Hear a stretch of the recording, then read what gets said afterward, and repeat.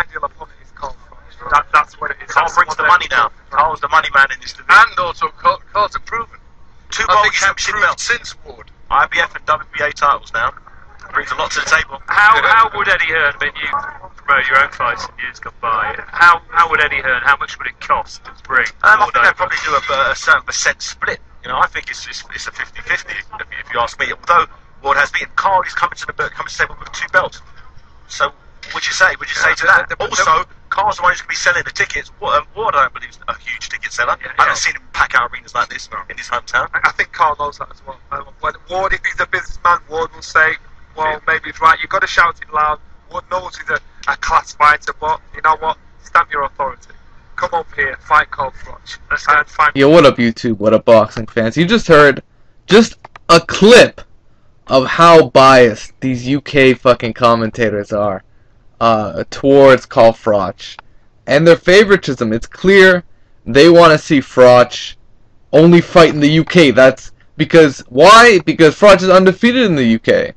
Obviously, with hometown advantage, it's a lot easier to win. You know, you can ask Lamont Peterson, who did beat Amir Khan in a very close fight. Devin Alexander has had hometown, quote-unquote, hometown decisions. Or, you know, he's basically gotten the edge in a very close fight. You know, that's the way it is. Even in some cases, upsets do happen in the hometown, but that's when you clearly dominate the opposition. And in a close fight, generally, it goes to the hometown fighter. In this case, I believe these UK commentators believe Carl Froch is good enough to have a close fight with Andre Ward and steal a decision. I believe that's why.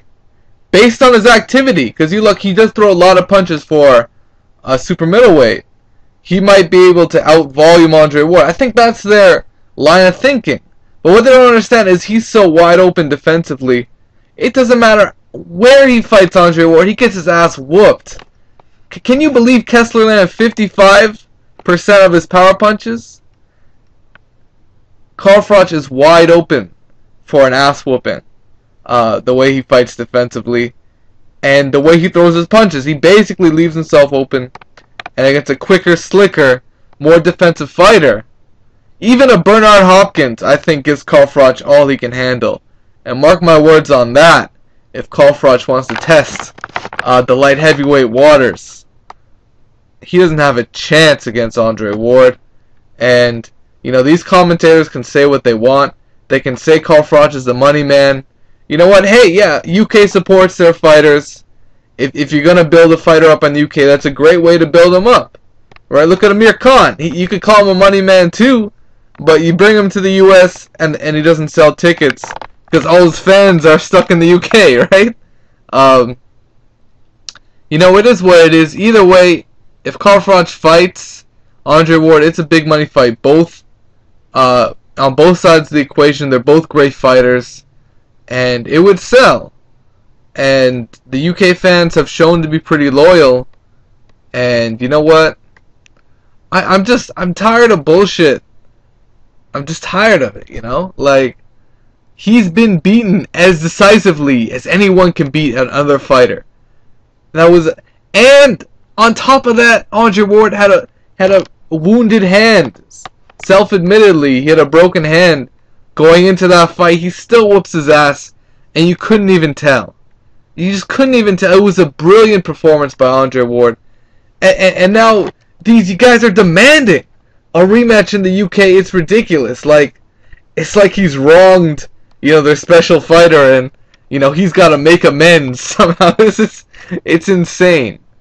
The other argument is, you know, Carl Froch has 2 titles. He's got more momentum, and you know, he's got 2 titles, but it doesn't matter how many titles you throw into the equation. Andre Ward's the best super middleweight, bar none. And even if he takes those 2 titles, he's got to vacate them anyways, because you can't have more than you can't have more than 1 title. The way some of these sanctioning bodies operate, you know, you can't defend both belts. Like, it's silly. But Carl Froch ain't shit. He's a great fighter. I'll say he's a great fighter, but he ain't shit compared to Andre Ward. And you know, these UK ass commentators, man, I understand they're repping for home team, but you know, don't act like you don't know what would happen if these two guys stepped in the ring. It'd be the same shit all over again. And you know, sometimes when you get what you beg for, and you don't actually, you know, you're in the mind state where you know you can really get checked, and you don't realize it, and then you get checked, it feels even worse. I swear, if Andre Ward goes in there and whoops Carl Froch's ass, it would be even sweeter for him, and he would shut everybody up. So I wouldn't mind seeing it, but I would hate to see him get robbed. And for that instance, I'd rather see Carl Froch get his ass whooped in the U.S., but he doesn't want it. So I'll end it off with Andre Ward. He wants to talk with Eddie Hearn. He wants to make the fight happen, and you could tell because of he's just genuine the way he speaks. So I'm gonna end it off with Andre Ward. It is what it is, guys. Peace out. Take care. Whether there was injustice or not, I think most of us felt you won it clearly. However, he wants it. In Britain, will you come? I don't know how bad he wants it. You know, it's a lot of talk about what he wants and where he wants it. First and foremost, America's where you got to come to become a star. You can be a great domestic fighter, but if you want to be a worldwide fighter, you gotta stake your claim there. But he's done the Super Six. To be fair to him, he has been out. Listen, but his record is 4-2 on the road, and he's undefeated here. So I know why he wants to be here. And contrary to what people believe, he didn't come to my hometown. That was a road trip for me to Atlantic City. I'm from the West Coast. That's a 5-hour plane ride. But that being said, if Eddie Hearn and if Carl Froch really wants it, I'll tell you what I told you guys last time. Eddie, pick up the phone, call my manager, and let's talk about it. The UK is not out of the question. I don't have to come here. It's not out of the question. We may do it in the U.S., but pick up the phone and let's talk about it if you're serious, or else just stop bringing my name up.